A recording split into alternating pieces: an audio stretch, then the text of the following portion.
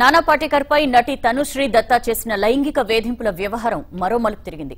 దీనిపై వివరణ ఇచ్చేందుకు మీడియా సమావేశం ఏర్పాటు చేసిన నానా చివరి నిమిషంలో రద్దు చేసుకున్నారు. కేసు నమోదైనందున దీనిపై న్యాయపరంగానే తేల్చుకునేందుకు సిద్దమైనట్లు తెలుస్తోంది. 10 ఏళ్లుగా సమాధానం ఇస్తున్నా దీనిపై తప్పుడు ప్రచారం చేస్తున్నారని నానా అంటున్నారు. లాయర్ వద్దని చెప్పినందుకే తాను మీడియా ముందుకు రావడం లేదన్నారు నానాపాటేకర్. मला माझ्या टीमने वकिलांनी सांगितलेलं आहे की कुठल्याही चॅनलशी बोलायचं नाही. त्यामुळे मला खरंच बोलता येत नाही. नाही तर मी 4 दिवस आधी बोललो असतो.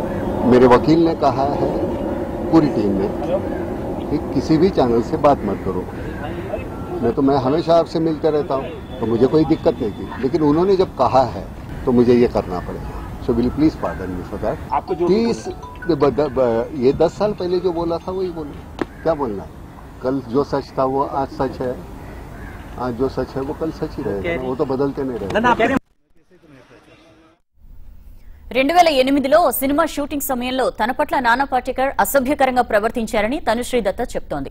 షూటింగ్ లో డాన్స్ మాస్టర్ గణేష్ ఆచార్యపై ఒత్తిడి తీసుకొచ్చి తనతో ఇంటిమెసీగా ఉండే సీన్స్ పెట్టించారని తనుశ్రీ దత్తా ప్రధాన ఆరోపణ. ఇదే విషయమై కేసు నమోదు చేశారు. ఇందులో నానాపాటేకర్ తో పాటు గణేష్ ఆచార్యను కూడా నిందితులుగా ఎఫ్ఐఆర్ లో పేర్కొన్నారు. దీనిపై గతంలో ప్రస్తావించినా ఎవరూ పట్టించుకోలేదని, ఇప్పుడు మీటూ ఉద్యమంలో భాగంగా పోరాటం చేసేందుకు అవకాశం వచ్చిందని తనుశ్రీ అంటోంది.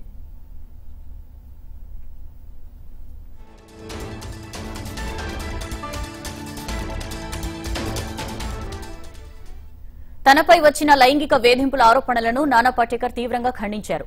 తన గురించి పరిశ్రమకు తెలుసని తనుశ్రీ బ్లాక్మెయిలింగ్ చేస్తోందన్నారు. అటు గణేష్ ఆచార్య కూడా ఆరోపణలను ఖండించారు. మొత్తానికి ఈ వ్యవహారం బాలీవుడ్ ను షేక్ చేస్తోంది. తనుశ్రీకి సోనం, కంగనా మద్దతుగా నిలిచారు. ఇందులో వాస్తవాలు తెలియకుండా మాట్లాడడం సరికాదని సల్మాన్ ఖాన్ వంటి వాళ్లు అంటున్నారు. అమితాబ్ వివరణ కోరగా దీనిపై ఆయన స్పందించడానికి నిరాకరించారు. దీంతో అమితాబ్ తనకు మద్దతు పలకనందుకు తనుశ్రీ ఆగ్రహం వ్యక్తం చేసింది.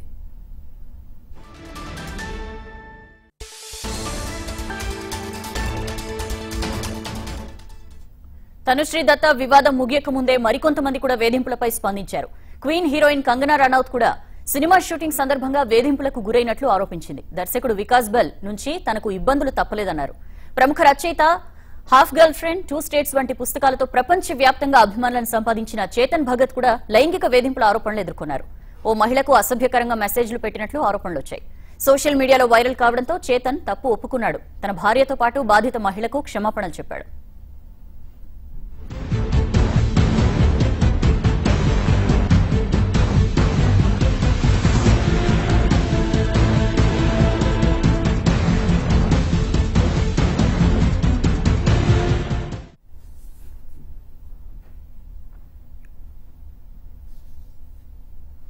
రైట్, హాలీవుడ్ లో మొదలైన మీటూ ఉద్యమం ఇప్పుడు బాలీవుడ్ ని షేక్ చేస్తోంది. దీని మీద ప్రధానంగా ప్రత్యేక చర్చ పెట్టాం. చర్చలో పార్టిసిపేట్ చేయడానికి మనతో స్టూడియోలో ఉన్నారు నటి గాయత్రి గుప్తా గారు, సోషల్ యాక్టివిస్ట్ సజయ్ గారు, క్యారెక్టర్ ఆర్టిస్ట్ అపూర్వ గారు, activist and Hyderabad for feminism group founder Tejaswi Madabhushi గారు.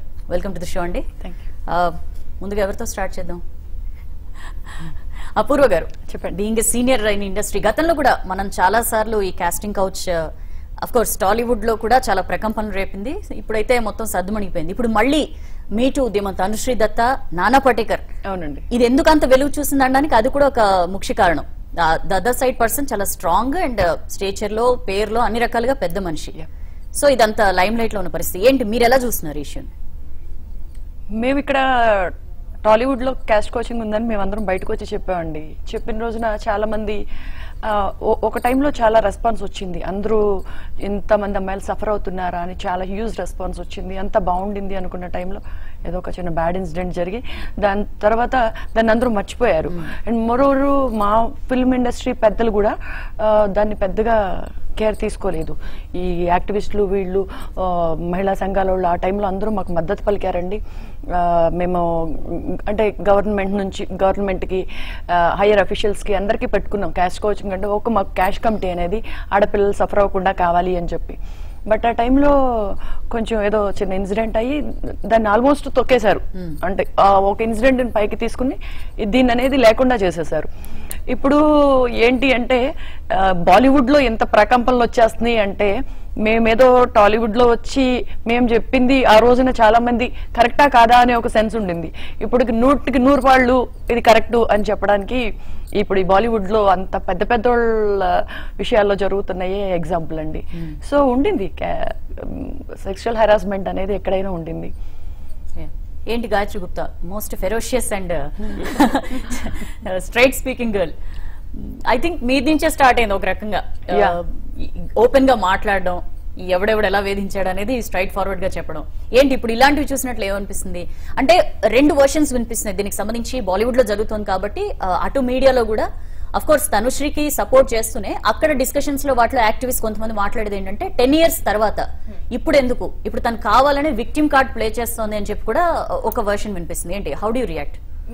మీరు నా ఫస్ట్ ఇంటర్వ్యూలో అబ్జర్వ్ చేసినట్లయితే నాకు చాలా ఇయర్స్ కింద జరిగిన విషయాలు నేను ఆ రోజు ఇంటర్వ్యూలో చెప్పాను. అంటే ఒక సిచ్యువేషన్ లో ఇప్పుడు మాట్లాడితే దానికి ఎంత వాల్యూ ఉంది, దానికి ఎంత పవర్ ఉంది, దాని ఇన్ఫ్లుయెన్స్ ఎంత అవుతుంది, అది నా మీద ఎంత ఎఫెక్ట్ అవుతుంది, ఇవన్నీ ఆలోచించుకుంటారు విక్టిమ్ స్పెషల్లీ. సో అక్కడ ఎవరైతే ఇన్ఫ్లుయెన్షియల్ పర్సన్స్ ఉంటారో వాళ్ళ వల్ల వచ్చే థ్రెట్ కానీ లేకపోతే ఆ ఫియర్ ఫ్యాక్టర్ అనేది ఆపేస్తుంది. బట్ ఈవెన్ తనుశ్రీ విషయంలో తీసుకుంటే she has been fighting, it's been 10 years fight of all. Now that me to moment took over కాబట్టి అది ఇంకా ఇంత వెలుగులోకి వస్తుంది. ఎందుకంటే అది అప్పుడు కూడా మీడియాలో ఉన్న విషయం. ఎందుకంటే I seen the clips, car మీద బ్యాష్ చేయడం గానీ అటాక్ చేయడం గానీ అవన్నీ అందుకనే తను ఇండస్ట్రీ వదిలేసి వెళ్ళిపోయింది అని కూడా అనింది. బట్ ఇదైతే ఇదేమి జరగని పని కాదు, ఇది జరుగుతుంది. అందరూ బయటికి వస్తేనే ఇట్స్ మోర్ ఈజీ. అంటే ఇలాంటివి ఇంకొక 100 విషయాలు బయటికి వస్తే గానీ సిచ్యువేషన్స్ బ్రీదబుల్ అవ్వవు ఫ్యూచర్ లో. So I think it's a good moment. ఏమంటారు సజయ్ గారు? ఇలాంటివి సరే, కాస్టింగ్ కౌచ్ అనేది ఇప్పుడు కొత్తగా ఉన్నదేం కాదు, పాత తరం నటీమణులు కూడా దీన్ని ఫేస్ చేసే ఉన్నారు. బట్ సరే, ఓపెన్ గా చెప్పగలిగే వాళ్ళు చెప్పిన స్థితి కానీ జరిగిపోయినవి చాలా జరిగిపోయాయి. కొంతమంది కావాలని అవకాశాల కోసం లేకపోతే ఇంక వాళ్లకున్న పరిస్థితుల రీత్యానో దాని గురించి పెద్దగా ఎక్కడ డిస్క్లోజ్ చేయకుండా లేదా మీడియా ఎక్స్పోజర్ ఇంత లేనందువల్ల కూడా కొన్ని అలా అయిపోయిన పరిస్థితి. ఇప్పుడు ఇంత ఓపెన్ గా వచ్చి ముఖ్యంగా ఆర్టిస్ట్ వాళ్ళు ఫేస్ చేస్తున్న ఇబ్బందుల్ని మాట్లాడడం ఎలా చూస్తారు ఈ పరిణామం? నిజానికి ఇప్పుడు రావటం వెనకాల చాలా రకాలైనటువంటి ఫ్యాక్టర్స్ ఉన్నాయి. మీడియా కావచ్చు, లేకపోతే స్త్రీల ఉద్యమాలు కావచ్చు, మీటూ ఉద్యమం కూడా చాలా ప్రధానమైనటువంటిది. అంటే ఒక వాయిస్ చేయటానికి, నా మీద ఒక అన్యాయం జరిగింది అని చెప్పి వాయిస్ చేయటానికి అమ్మాయిలకి ఇన్ని సంవత్సరాలు ఎందుకు పడుతుంది? అణిచివేత పాతదే, కానీ పాతదే కాబట్టి అందరూ అనుసరించాలని ఏం లేదు, దాన్ని భరించాలని కూడా లేదు. 100 ఏళ్ల క్రితం ఉన్నట్టు మనం లేం కదా. ఇప్పుడు మనం మారాం, సమాజం మారింది, అన్ని రకాలుగా మారినప్పుడు ఆడపిల్లలు ఈరోజు రకరకాలైనటువంటి రంగాల్లో ఉన్నటువంటి వాళ్ళు, వాళ్ళ మీద జరుగుతున్నటువంటిది అంటే వాళ్ళ క్యారెక్టర్స్ ని అసాసిన్ చేయకుండానే, వాళ్ళ ప్రవర్తనల మీద ఒక నిబంధనలు పెట్టకుండానే మనం విషయాన్ని అర్థం చేసుకోవాలి. లేకపోతే ఏమవుతుందనంటే వాళ్ళని ఫ్రేమ్ వర్క్ లోకి పెట్టేసి వీళ్ళు మంచి వాళ్ళు కాదు, వాళ్ళు మంచి వాళ్ళు కాదు, మంచి వాళ్ళు అయితేనే విషయాలు మాట్లాడాలి అంటే ఒక విక్టిమ్ ఫేస్ ని మాత్రమే మనం అంగీకరించాలి అనేటటువంటి ఒక ధోరణి ఉంటుంది.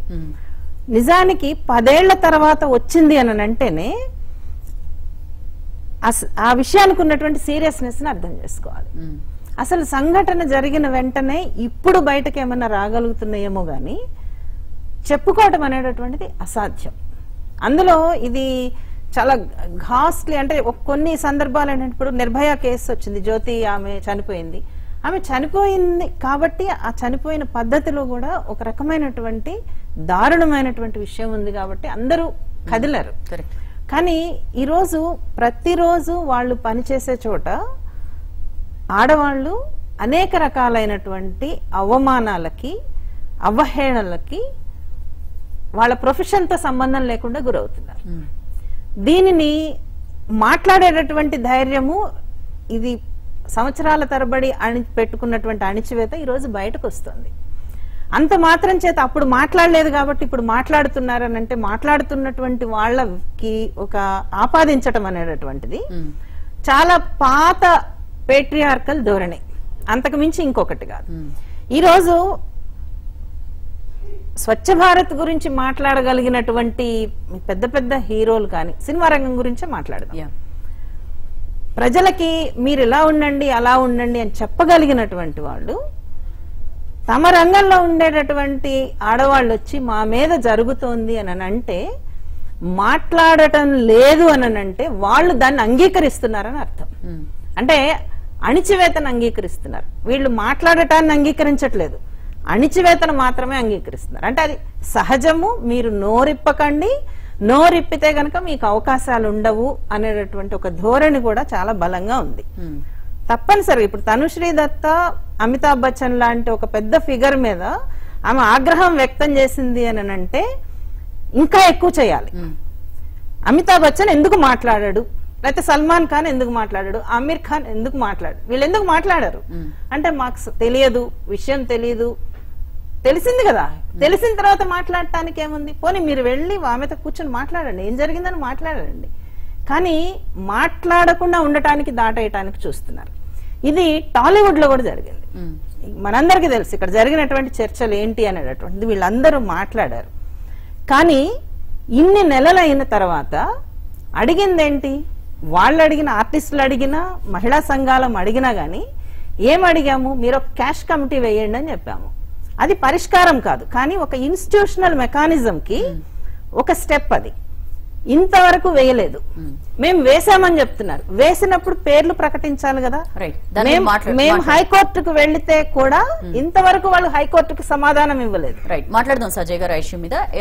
సజయ్ గారు రైట్లీ పాయింటెడ్ అవుట్, దీని మీద తనుశ్రీ బయటకు వచ్చిన తర్వాత ట్వింకిల్ ఖన్నా, శిల్పా శెట్టి, సోనం కపూర్, కంగనా రనౌత్ ఇలాంటి వాళ్ళందరూ సపోర్ట్ గా వచ్చి మాట్లాడారు, తమ సంఘీభావం వ్యక్తం చేశారు తప్ప పెద్ద పెద్ద వాళ్ళు ఎవరు కూడా దీని నుంచి తమను తాము షీల్డ్ చేసుకునే ప్రయత్నం చేస్తున్నారు. ఎందుకు? చిన్న బ్రేక్ తర్వాత చర్చ.